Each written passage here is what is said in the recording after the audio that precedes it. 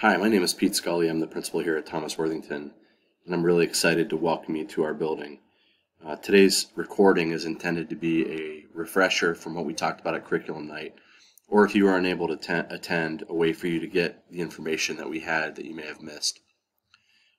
First and foremost, I want to say welcome to the class of 2027.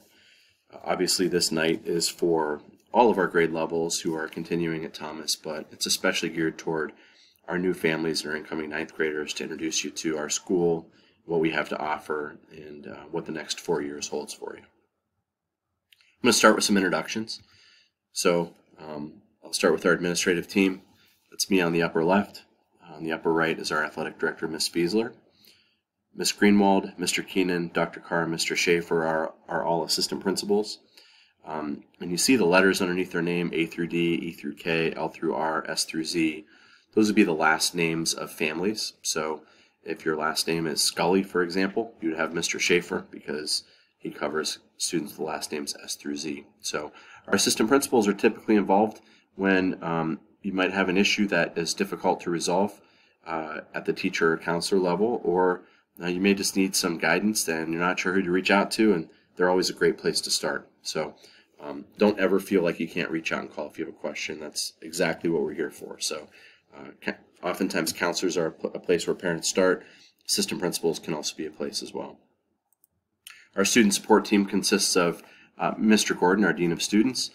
He's often involved when there are kind of low-level disciplinary issues, or he's also our camera guy. So if sometimes kids will lose AirPods or a phone, and they often go to Mr. Gordon for help.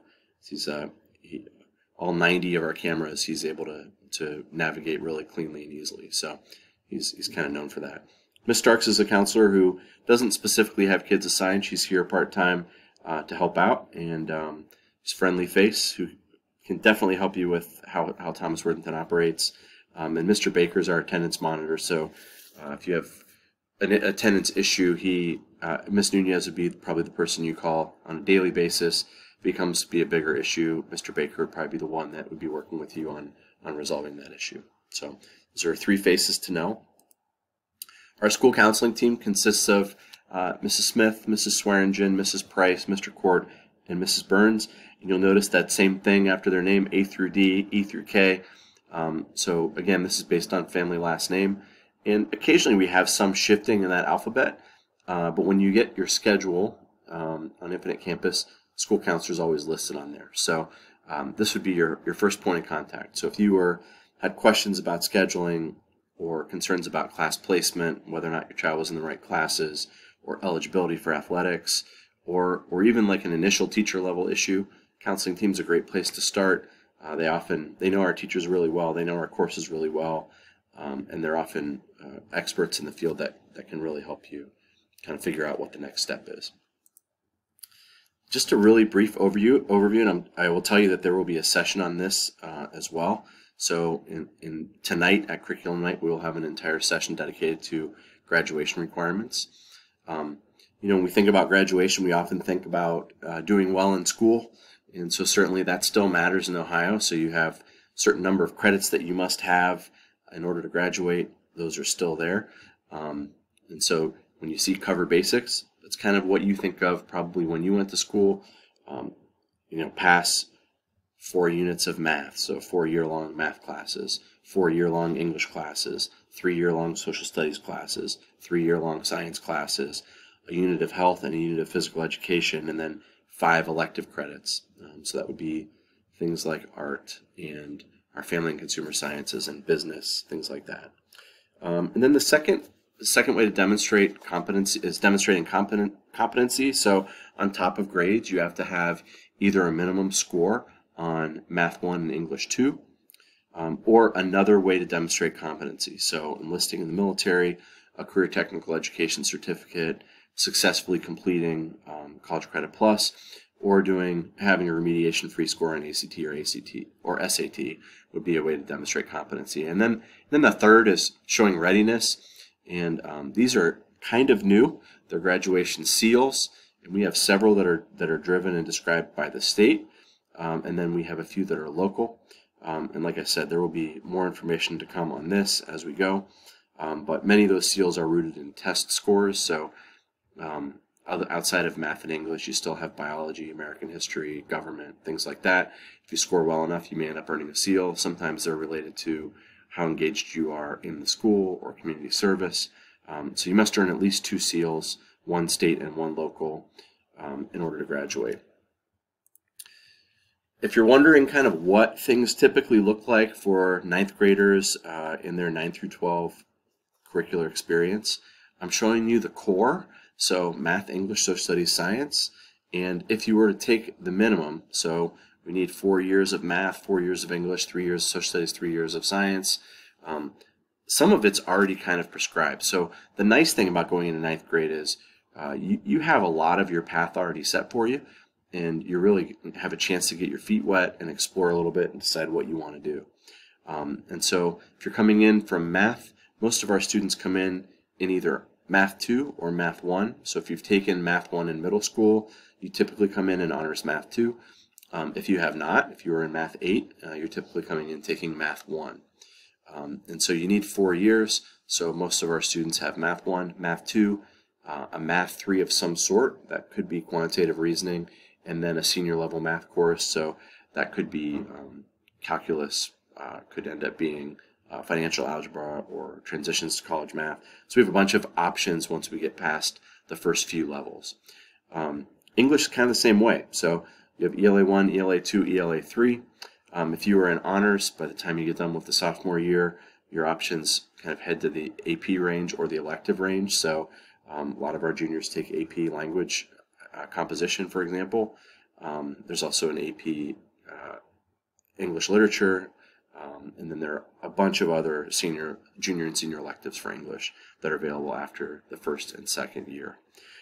Social studies, our kids typically take modern world history, and then their sophomore year they take American history.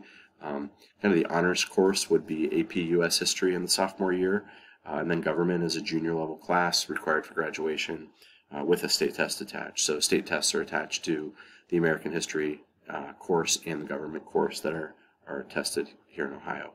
And then science, our freshmen typically come in taking physical science or honors physical science. Our sophomores are taking honors or regular biology, and then we have AP options in biology, physics, chemistry, and the list goes on. We also have College Credit Plus options. So really your first couple years in all content areas are fairly prescribed, and then you have some options that open up when you're a juniors and seniors. Here are examples of electives that are available to 9th graders. So we'll have a couple slots on your schedule that you could request electives. And so you see our business courses, our family and consumer science courses, obviously world language. So most kids take Spanish, French, or Latin. And then we have some tech courses, music, choir, band, orchestra, all very popular, theater, art, wellness. You get the idea. There's a lot to choose from. In fact, there's so much to choose from you can't do it all. So that's probably the hardest part about high school. You have a lot more options, but you have to start making decisions on where your strengths are and what you want to do. Here's an example of a typical 9th grade schedule. So they'd have an English, a math, a social studies, a science, a lunch, and then attached to lunch, you have 3 choices really. You can have an academic prep, which is kind of what you'd expect. So you'd have 25 minutes of lunch, 25 minutes of a quiet study hall.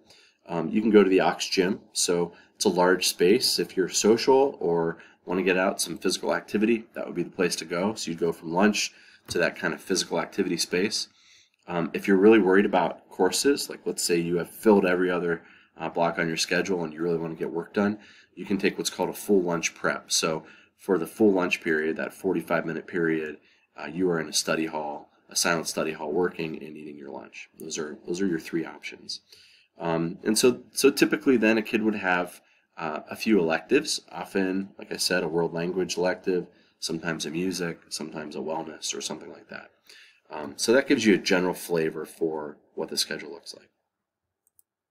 I will tell you that the school's pretty big. We have about 1,800 kids here this year. We do expect that to go down a little bit in the next few years, but we're going to be around 1,700 or 1,800 pretty indefinitely. That's the plan and the likely occurrence that's going to happen. And sometimes those those spaces aren't always the best for everybody. And I want to make you aware of a couple options that are pretty popular that we have here in Worthington. One is Linworth Experiential Program. They boast having a smaller size. There's actually some student ownership in the running of the building. So they have regular town hall meetings where they openly discuss issues with the school and ways to resolve those issues. If you're interested in taking a peek at Linworth, they have an open house on February 1st. So that'll be Wednesday, February 1st from 7 to 8:30. One of their programs that they talk about often is this program called Walkabout. And so in a typical senior year, at a traditional school, you are here your entire senior year. When you work through Linworth and you go on Walkabout, you have first semester very traditionally finishing up all your graduation requirements. Second semester is literally a full semester internship. And they have staff to help get those set up. And those can happen locally. And there are plenty of cool opportunities locally. And they also have a history of happening all over the place. So, in 6 of the continents, and there are some pretty interesting locations that are listed up there.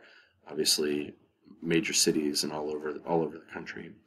So if you're interested in looking at Linworth, typically our Linworth kids have a portion of their day at Linworth and a portion of the day at the traditional school. So sports, co-curriculars, all those things that kids often want to do at the traditional school still happen at their home high school. And then their core classes typically then would happen at Linworth. Another small setting, a little different, is called Worthington Academy. Worthington Academy is blended learning. What does that mean? It means that you have a content area teacher in the space, but kids are working on at their own pace online. And so it's a smaller environment. There's a certified teacher in each of the content areas offering support and teaching, but kids are actually completing at their own pace online. A typical Worthington Academy day would look like a half-day Worthington Academy, which is located in the Perry Phoenix building on Snoffer Road. So they'd go there either in the morning or the afternoon on a shuttle. And then in the morning or afternoon when they don't have Worthington Academy, they'd be at their traditional high school doing electives and other things that they need to do that are not the core content. So they work on math, English, social studies, and science at the academy, and their electives and non-core content at the home high school. If you're interested in athletics, this QR code here with a dinosaur on it actually has all the contact information for head coaches of our sports. We have 32 varsity sports. You can reach out to them. They're also great at advertising when their open gyms are and when things like that are happening on social media. So I would encourage you to reach out to coaches to make contact if you're interested in playing a sport or doing a co-curricular. There are links here for a registration letter and the registration card. Those will also be going home through the middle school. I want to highlight one more time, when you're choosing which lunch you want, you'll see that our first choice is that full period academic prep lunch. That second box is half lunch, half aux gym. When you hear aux gym, you should think social and physical. Half lunch, half prep. When you hear lunch and prep, you should think half of it is lunch, half of it is study hall. And then STEM lunch prep, if you're on the STEM team, you would choose that one. That would be lunch, and then the prep is actually with a STEM teacher. So your next steps, pretty simple. Review the registration information, fill out the registration card. Don't forget that there are 2 sides to it with your choices. All 3 middle schools will be visiting Thomas, so you'll see that we're planning on Phoenix and KMS on the 26th and Worthington on the 27th. Our middle school counselors will lead registration for the high schools at their middle schools with support from the high school. Last but not least, Go Cards. As I said before, we're really excited to have you. As a parent who has had a kid graduate from Thomas, and I have another kid who's going to be a rising junior, I will tell you that there is always a little bit of nervousness about going from a small school to a bigger school. And that's, rightfully so. It's a bigger place. You're worried about your kid getting lost, maybe not having the same level of personal attention. The one side effect of going to a larger space is that we have more people, and we're still staffed with caring people. So we have a lot of caring people who are willing to go above and beyond and help make your child's experience as smooth as possible. So If you have any issues, please don't hesitate to reach out. If your kid's struggling or needs help or is confused or concerned or lost, please don't hesitate to reach out. We have people waiting and interested in helping. Hope you have a great night. Appreciate your time and attention. Thank you.